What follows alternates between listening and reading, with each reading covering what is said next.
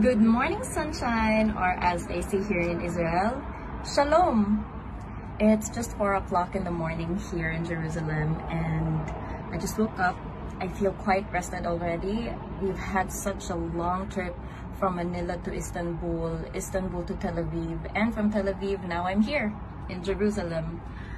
I'm still trying to adjust my body clock, but I also realized that maybe I should just get used to waking up this early because our pageant is going to be around this time as well. But anyway, just a quick update. I don't have a roommate yet. We're still waiting for the PCR results, and maybe after that I might get a roommate, so that's pretty exciting. I wonder who it's going to be. It's quite cold out here. They say it's going to be winter time when we get here, but I'm actually glad that it's not yet that cold. It's actually hot during the day. Well, anyway, I just want to show you what it's like outside.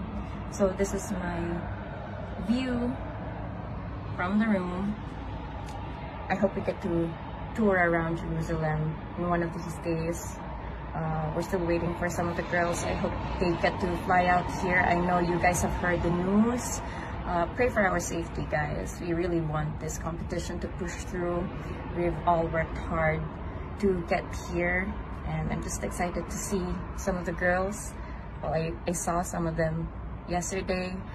We bonded a bit, but it's quite within because they had to quarantine us. So excited for the next few days.